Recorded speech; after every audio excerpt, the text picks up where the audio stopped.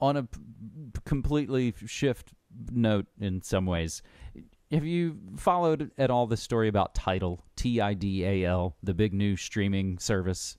No. So this is the thing that Jay-Z launched a couple of weeks ago. Oh, it failed. It's a cell phone streaming app that failed, right? It's a streaming service. I think it probably works, on your computer, on your phone, or whatever your device of choice.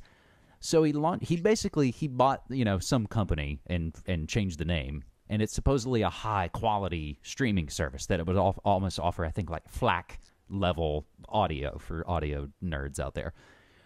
So they do this event, they do this press conference where it's Jay-Z and Beyonce and Madonna and Jack White and just a ton of just the biggest stars all on one stage, which does have kind of an impressive look to it.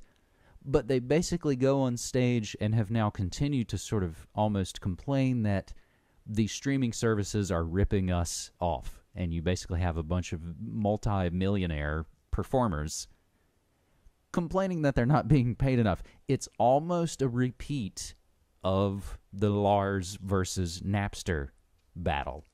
And I'm not saying either one is wrong or right, but in the public's mind, there's now this shift that suddenly it's like, oh, those guys are a bunch of complaining millionaires because their records don't sell very well anymore. Had they put up, and actually other artists have come out and said, lead singer of Death Cab, Steve Albini, who's always an outspoken kind of music cultural critic and producer. Both those guys have come out and was like, oh my God, it's going to be a disaster. It's going to fail. And they had noted if they would have brought out younger artists, scrappier, less known artists, it's like, don't you want these guys to get paid? But instead it was a bunch of millionaires coming out saying, hey, we're not getting paid enough money.